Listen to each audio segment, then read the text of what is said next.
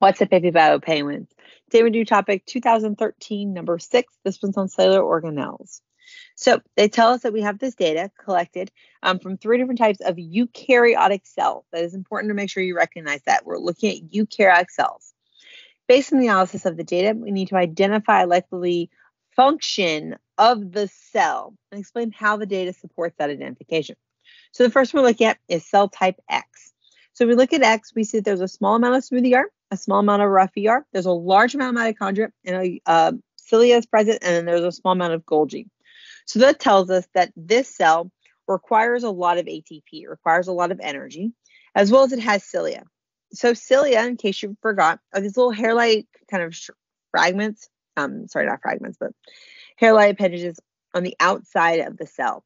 And so they're usually meant for mobility. So we're allowing for organisms to move using the cilia, as well as you can move things past it. So for example, like in your trachea, you've got ciliated cells that are going to push the mucus up out of your trachea and down into your esophagus to catch all the different debris that might be stuck and kind of help it to be removed from your body. And so since the cilia needs ATP, I'm going to say that my cell's function is probably for locomotion or movement of the cell. And the reason why has cilia for movement, and there's a large amount of mitochondria to provide the energy for the locomotion or for the movement of those particles along the cell.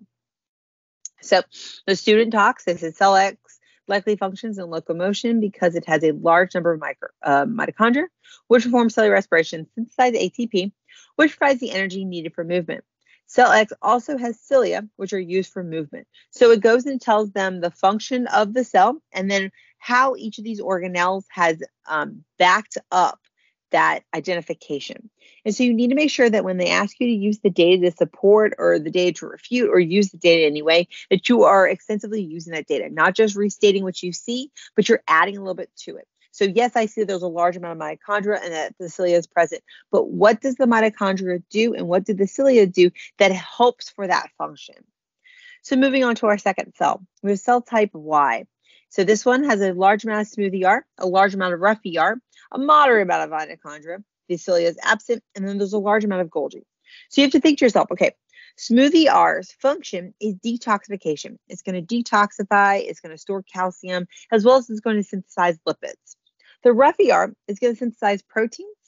The mitochondria, again, we already talked about, it's going to synthesize ATP. That one doesn't seem like it's kind of standing out as much to me. It doesn't have any cilia. And then the Golgi's responsibility is for packaging and modifying the products from the rough ER. So since there's a large amount of smooth ER, I think that there's 2 different jobs of this. 1, it could either be for detoxification of the cell, or 2, I think the cell is going to secrete. So the 2 options you could have put, secretion or exocytosis on protein synthesis. There is a large amount of rough ER and Golgi because the rough ER produces and the Golgi packages those proteins.